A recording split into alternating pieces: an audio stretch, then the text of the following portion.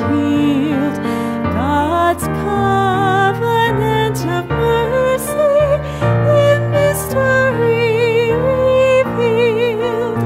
2,000 years are one day in God's eternal sight, and yesterday's sorrows are this day's delight. Though Christ's body suffers, pierced daily by the sword, yet death has no dominion. The risen Christ is Lord.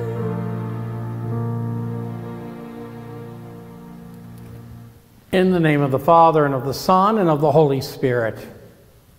The grace and peace of our Lord Jesus Christ, the love of God, and the fellowship of the Holy Spirit be with you all.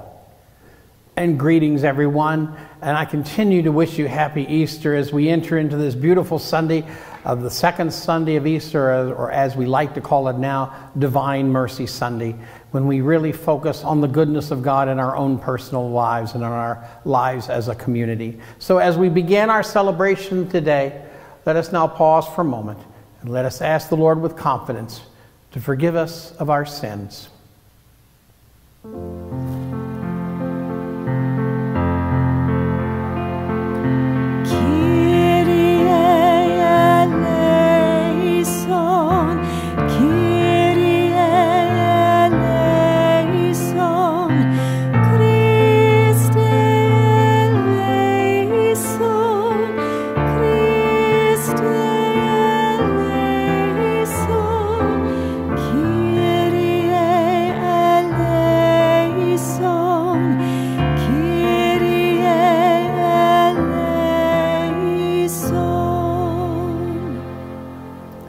May Almighty God have mercy on us, forgive us our sins, and bring us to everlasting life.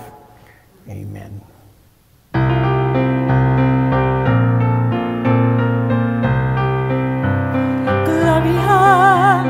Glory to God in the highest, and on earth peace to people of good will. Glory to God in the highest, and on earth peace to people of good will.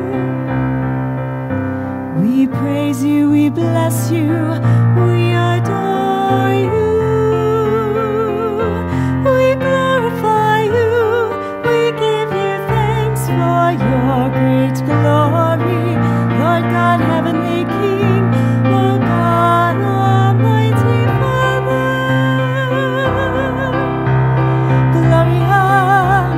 Glory to God in the highest, and on earth peace to people of good will.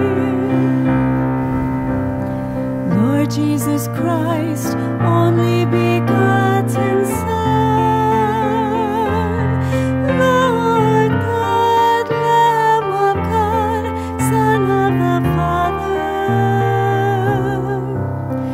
you take away the sins of the world, have mercy on us. You take away the sins of the world, receive our prayer. You are seated at the right hand of the Father. Have mercy on us.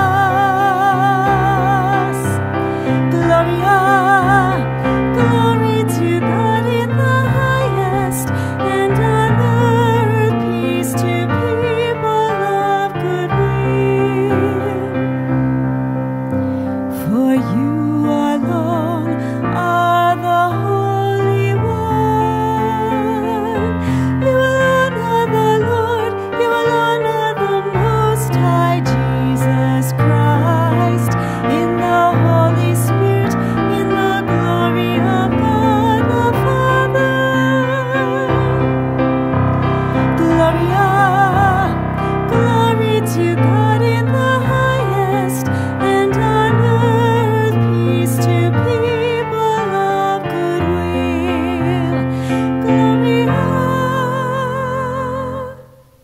let us pray.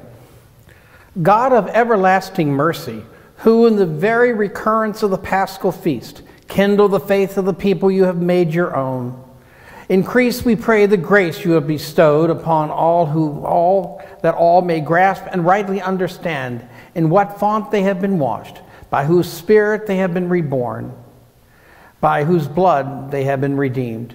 Through our Lord Jesus Christ, your Son, who lives and reigns with you in the unity of the Holy Spirit, one God, forever and ever.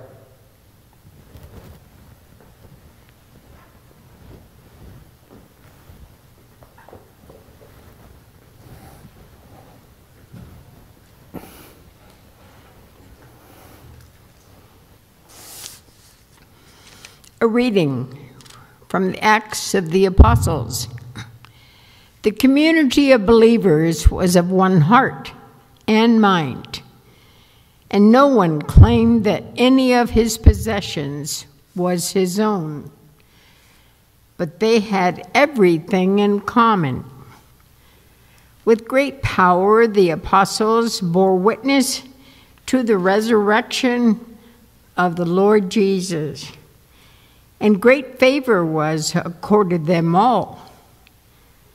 There was no needy person among them, for those who owned property or houses would sell them, bring the proceeds of the sale, and put them at the feet of the apostles, and they were distributed to each according to need. The word of the Lord.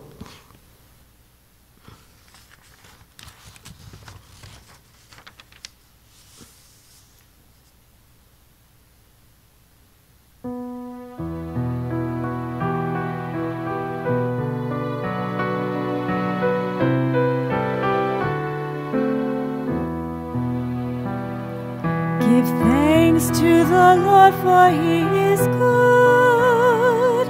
His love is everlasting.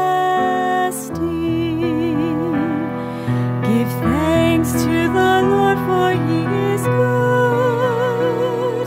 His love is everlasting. Let the house of Israel say, his mercy endures forever. Let the house of Aaron say, his mercy endures forever. Let those who fear the Lord say, his mercy endures forever. Give thanks to the Lord, for he is good. His love is everlasting.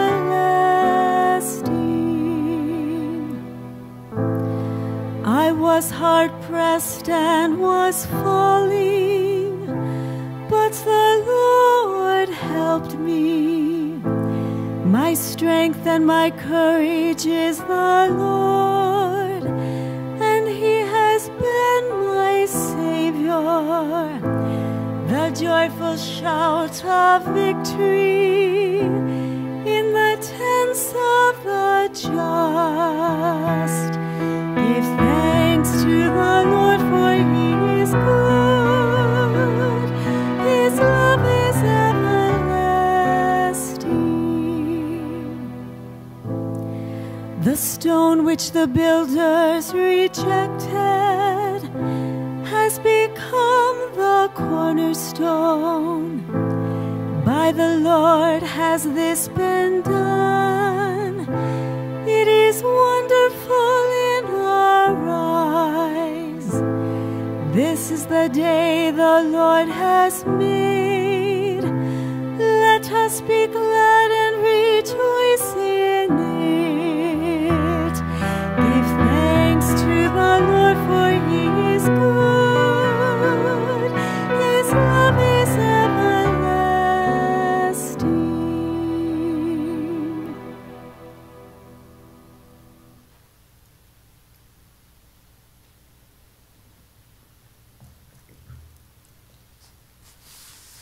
A reading from the first letter of St. John. Beloved, Everyone who believes that Jesus is the Christ is begotten by God. And everyone who loves the Father loves also the one begotten by him. In this way, we know that we love the children of God, when we love God and obey his commandments. For the love of God is this, that we keep his commandments. And his commandments are not burdensome, for whoever is begotten by God conquers the world. And the victory that conquers the world is our faith. Who indeed is the victor over the world, but the one who believes that Jesus is the Son of God? This is the one who came through water and blood, Jesus Christ, not by water alone, but by water and blood. The Spirit is the one that testifies, and the Spirit is truth. The word of the Lord.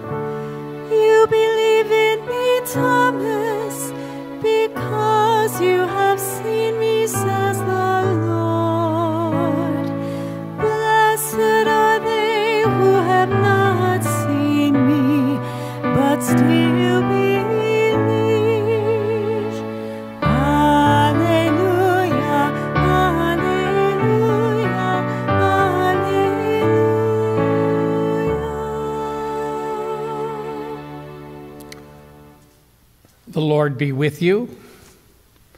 A reading from the Holy Gospel according to John. On the evening of that first day of the week, when the doors were locked where the disciples were for fear of the Jews, Jesus came and stood in their midst and said to them, "Peace be with you." When he had said this, he showed them his hands and his side. The disciples rejoiced when they saw the Lord. Jesus said to them again, "Peace be with you. As the Father has sent me, so I send you." And when he had said this, he breathed on them and said to them, "Receive the Holy Spirit. Whose sins you forgive are forgiven them, and whose sins you retain are retained." Thomas, called Didymus, one of the 12, was not with them when Jesus came. So the other disciples said to him, "We have seen the Lord." But he said to them, "Unless I see the mark of the nails in his hands, and put my finger into the nail marks, and put my hand into his side, I will not believe." Now a week later, his disciples were again inside, and Thomas was with them. Jesus came, although the doors were locked, and stood in their midst and said, "Peace be with you." Then he said to Thomas, "Put your finger here and see my hands, and bring your hand and put it into my side, and do not be unbelieving, but believe." Thomas answered and said to him, "My Lord and my God." Jesus said to him, "Have you come to believe because you have seen me? Blessed are those who have not seen and believed." Now Jesus did many other signs in the presence of his disciples that are not written in this book. But these are written that you may come to believe that Jesus is the Christ, the Son of God, and that through this belief you may have life in his name. This is the gospel of the Lord.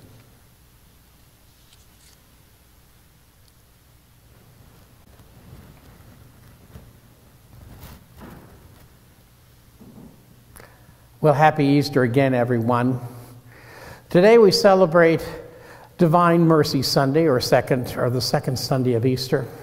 And it's an interesting Sunday because in some ways the hardest thing we deal with And the thing we most misunderstand and sometimes even most fearful of is God's mercy. Of all the things in the world that we seem to be most fearful of, we're fearful of God's mercy. And it seems like we come at it in two radical ways. One way we come at his mercy, we tend to believe that we're not worthy of his mercy, that we're so bad off and that we're so terrible that we're not worthy of anything, and so we kind of cower in our caves or our tombs somewhere, believing that God would never be merciful to a sinner like myself. The other extreme is, hey, I'm doing well, I'm the coolest dude in the block, and I don't need anybody's help. It doesn't matter how much mercy they offer, it doesn't matter. I'm cool and I'm taking care of myself. Both these stances in many ways are saying we don't even want God's help because we're afraid of it, we're afraid of the consequences of it, or we just don't need it and we're not interested in it because we can take care of ourselves. Kind of that independent soul that we Americans in some ways love to glorify and celebrate, that rugged individualism, when in fact there is no such thing. We need each other. And the fact that we were born and we were created by God to need each other reminds us again of how much we need God's mercy. This last and during this pandemic year, we have really discovered in many ways why we need God's mercy. The inability of ourselves to really forecast our own future or to do anything or to see the world as a dark place, which it has been for many for so long, is a reminder of how that mercy can carry us through dark times and through fearful times. It can build our confidence, but not overwhelm our need for God with the confidence that he offers us. God's mercy is about recognizing and understanding our humanity.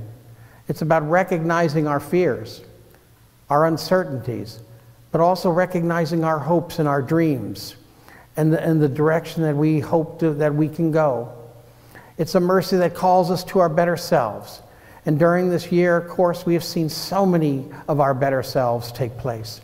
I marvel at those who have been on the front lines. I marvel at those who've stood up and cared for others when in some ways it was one thing you didn't want to do, but they did it anyway. That mother who lost her family and went out and became a vaccinator. Others who stood up and have called us to be our better angels. These are the folks who understand what God's mercy is all about and is inviting us to be merciful to each other. The rich thing about God's mercy is that it is a gift that empowers us if we're willing to accept it. If we're willing to recognize that we are worthy of that mercy, no matter how sinful we are, and that no matter how arrogant we are, we need to recognize we need that mercy. And it's all those folks that recognize that mercy that are empowered to do so many great things, so many wonderful things in the world. We have heroes all over the place, historically, and we've seen them now. One of the interesting things that come out of a tragic moment is the sight of these unsung saints that are among us, who care for us and who do so much to help us get through these rough times. That's what God's mercy looks like. That's what God's mercy calls us to be. We receive the mercy of God because we are worthy of that mercy. But now we must take that mercy, that gift of life that God gives us, and we must share it with others and be that merciful presence of Christ among those who are still fearful, for those who are still struggling, for those who are uncertain about the future, for those who are angry, alone and fearful. Because it's that mercy that God offers us and that we share, that brings us out of the darkness and that allows us to walk into the light of Easter. If this isn't the Easter message, then I don't know what is. So let us pray and celebrate this day, the merciful love that God offers us through his sacrifice of life and death and resurrection. And let us take that gift, that power that he gives us, and let us be a presence to our community all over as we walk with each other into a new dawn and into new light. Happy Merciful Sunday. Let us continue our prayer.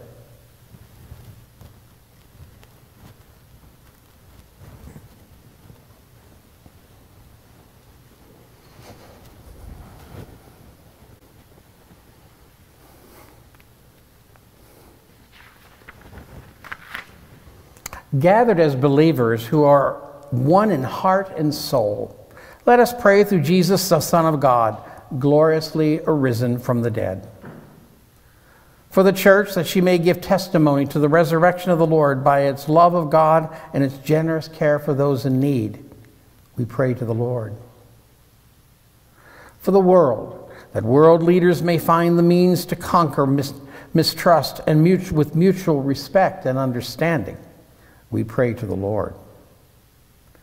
That the homeless and dispossessed may find among today's Christians the same generosity that marked the community at its beginnings, we pray to the Lord.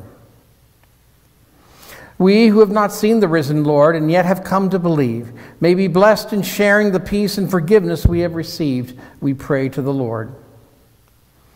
That with the continued success of the vaccines and our own discipline and prayer, we may protect life and defeat this pandemic, we pray to the Lord.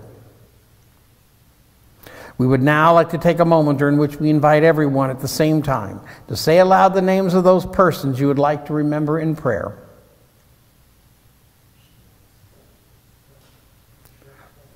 For all of these people, we pray to the Lord.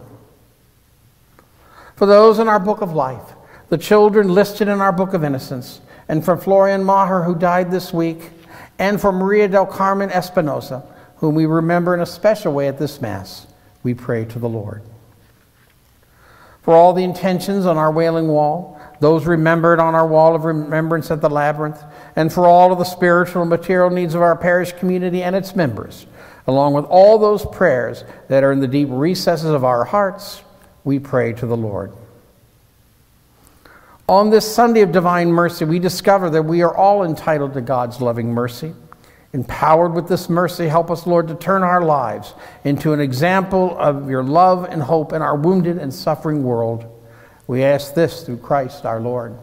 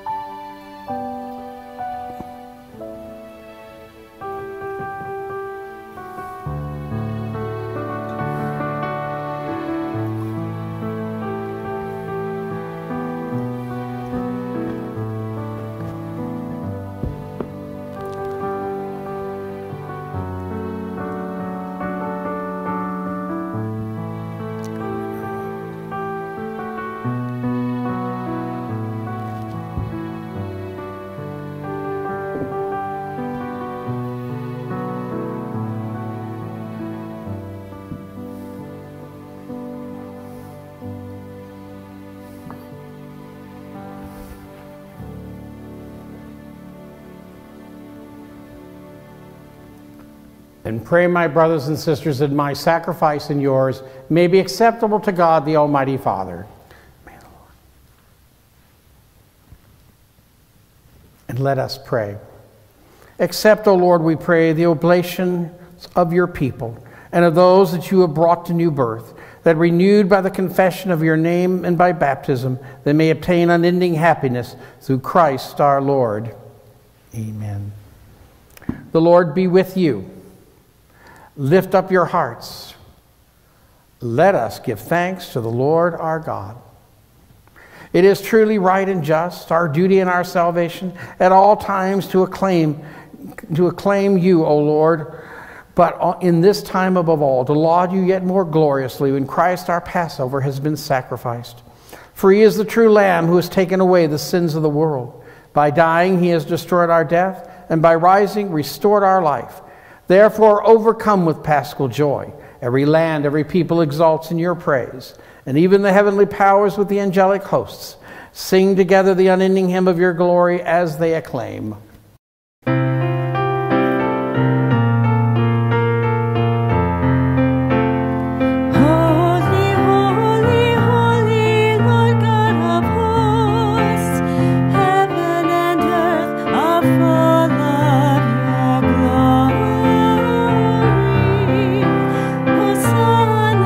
In the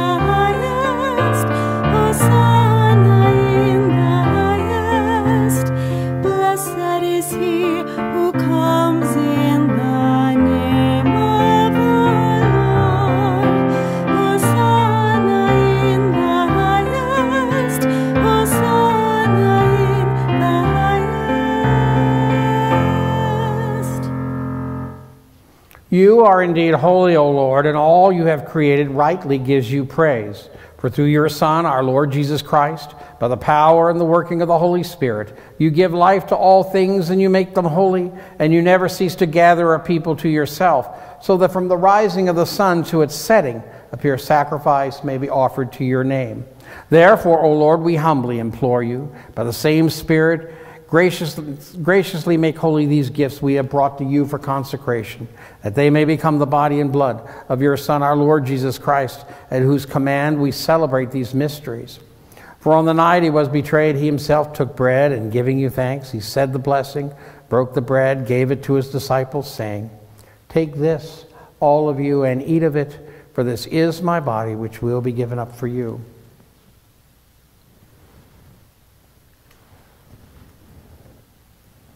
In a similar way, when supper was ended, he took the chalice, and giving you thanks, he said the blessing, and gave the chalice to his disciples, saying, "Take this, all of you, and drink from it, for this is the chalice of my blood, the blood of the new and eternal covenant, which will be poured out for you and for many for the forgiveness of sins.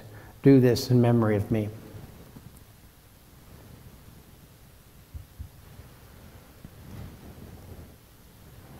The mystery of faith. When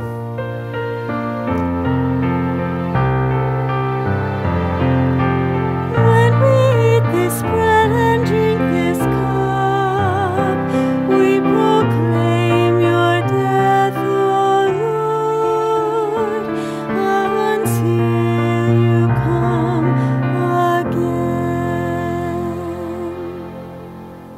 Therefore, O Lord, as we celebrate the memorial of his saving passion of your Son, his wondrous resurrection and ascension into heaven, and as we look forward to his second coming, we offer you in thanksgiving this holy and living sacrifice. Look, we pray upon the oblation of your church, and recognizing the sacrificial victim by whose death you willed to reconcile us to yourself. Grant that we who are nourished by the body and blood of your Son and filled with his Holy Spirit may become one body, one spirit in Christ. May he make of us an eternal offering to you, so that we may obtain an inheritance with your elect, especially with the most blessed Virgin Mary, Mother of God, with blessed Joseph, her spouse, with your blessed apostles and glorious martyrs, and with all of the saints on whose constant intercession in your presence we rely for unfailing help.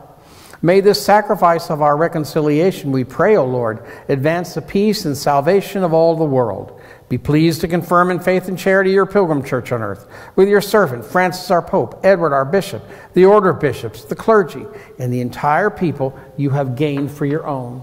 Listen graciously to the prayers of this family, whom you have summoned before you. In your compassion, O merciful Father, gather to yourself all of your children, scattered throughout the world. To our departed brothers and sisters, and to all who are pleasing to you at their passing from this life, give kind admittance to your kingdom. There we hope to enjoy forever the fullness of your glory, through Christ our Lord, through whom you bestow on the world all that is good. Through him, and with him, and in him, O God, Almighty Father, in the unity of the Holy Spirit, all glory and honor is yours forever and ever.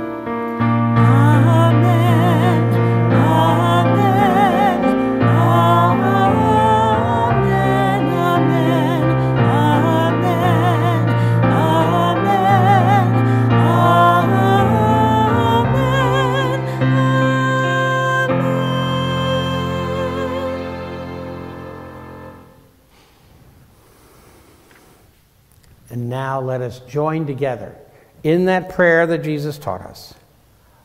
Our Father, who art in heaven, hallowed be thy name.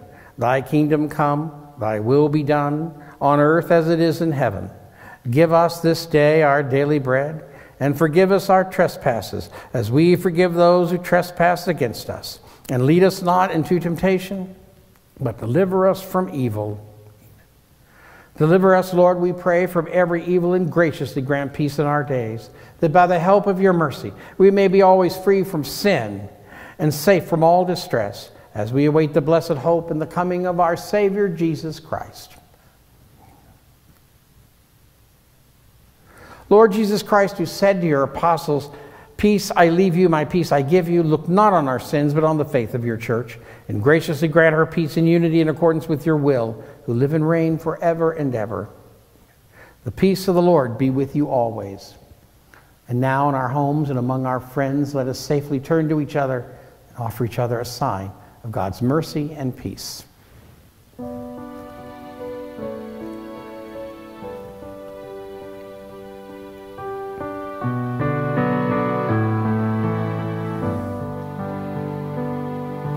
Lamb of God, you take away the sins of the world.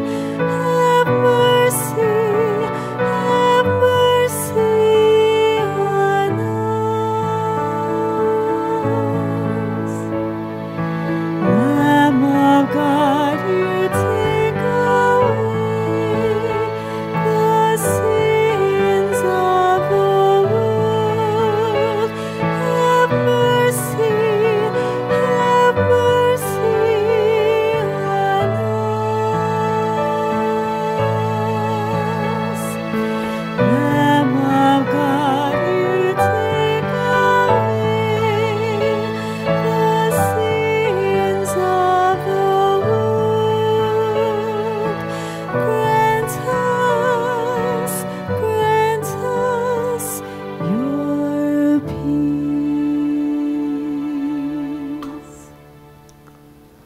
Behold the Lamb of God. Behold him who takes away the sins of the world. Blessed are those called to the supper of the Lamb.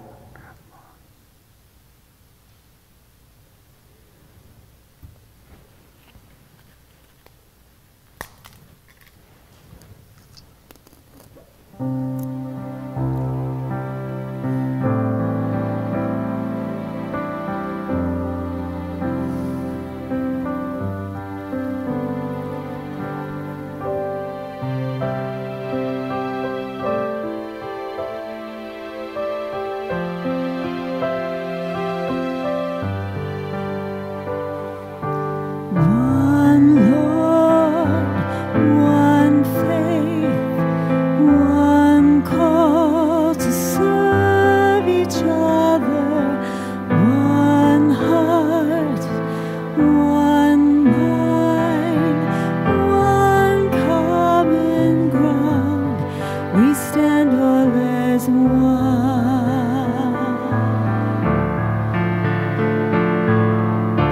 Give us new hands, open and free, to serve with grace and dignity. We may be worthy of your call.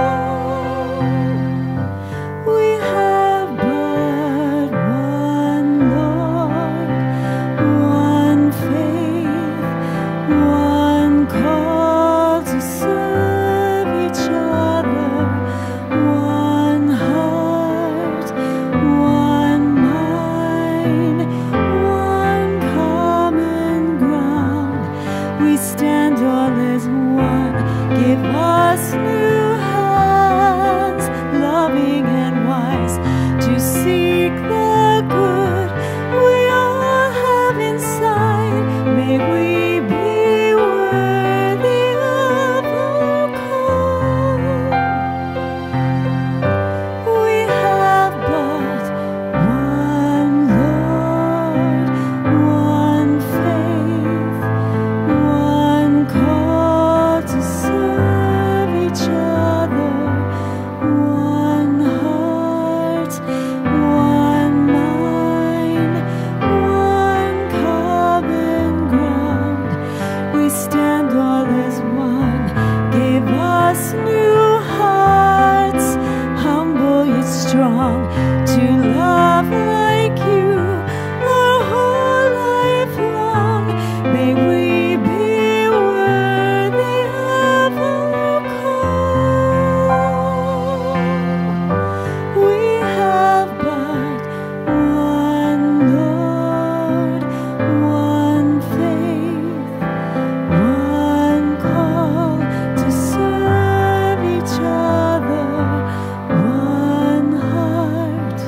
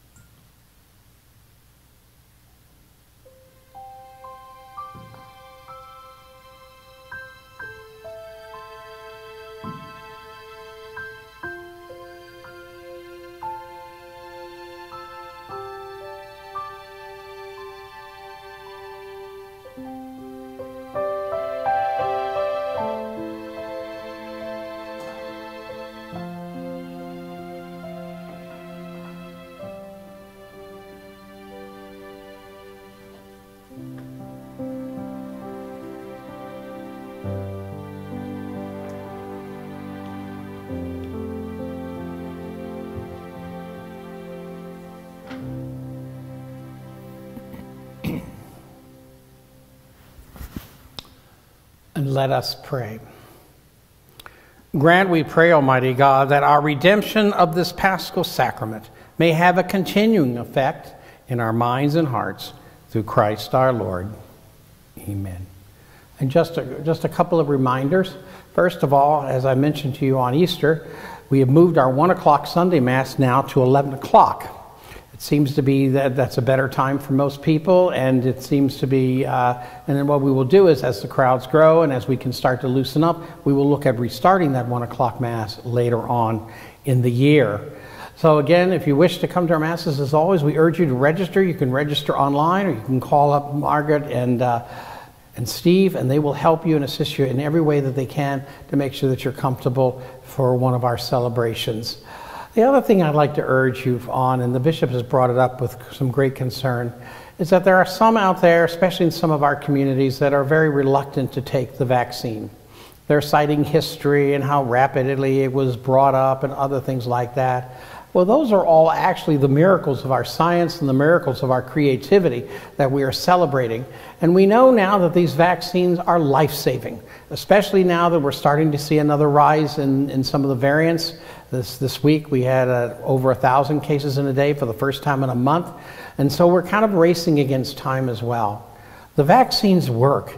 And they're important that we can pass that on to our neighbors and friends who may be reluctant to take it right now. It's very important from a community point of view, from a moral point of view, and from a social point of view, that we can indeed help each other out and make sure we get those vaccines, because it's those vaccines that will allow us to reopen our church, to be able to bring more people in, and to be able to eventually get rid of the reservations and all the things that we're having to do now.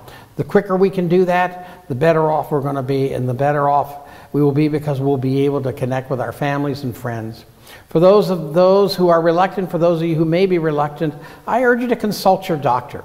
If you trust your doctor, you know he's going to tell you that he or she is going to tell you the truth about how important they are. And you listen to it, they'll explain it to you in every detail that you may want to hear so that you can make an informed decision.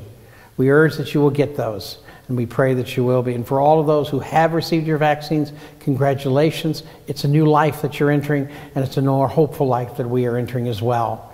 Part of our discipline, part of our working together has been to support each other in each of these stages. And it is amazing how well we have done. It's been remarkable from one end to the other. Even the last weekend when we were celebrating Easter was a remarkable statement of how we care for each other and how we were able to celebrate this beautiful time of resurrection. It's time that we experience resurrection as well. And one of the ways we do that is with these vaccines. So I hope if you are reluctant or not quite sure, talk to your doctor. Listen very closely to what they have to say.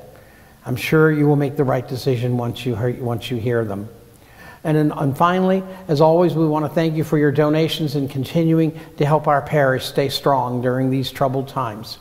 We have been successful, and it's only been because of your care and your concern and your continued concern in donating that is keeping us going. So on behalf of our staff, on behalf of all of our parishioners, I want to thank you for the wonderful work that you're doing and the continued journey of hope that we are taking. The Lord be with you. And may Almighty God bless you, Father, Son, and Holy Spirit.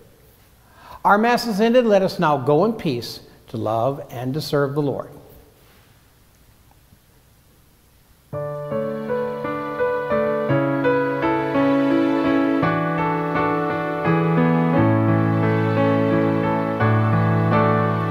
I know that my Redeemer lives, the one who calls me home. I long to see God face to face, to see with my own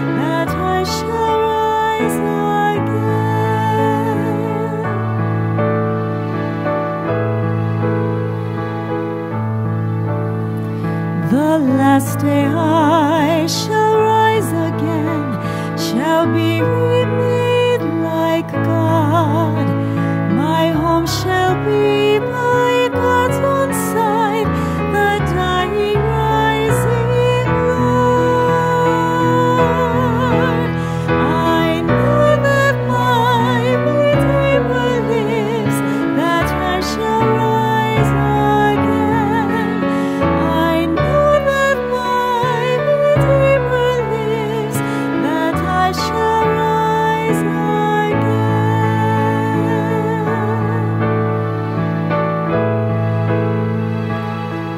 shall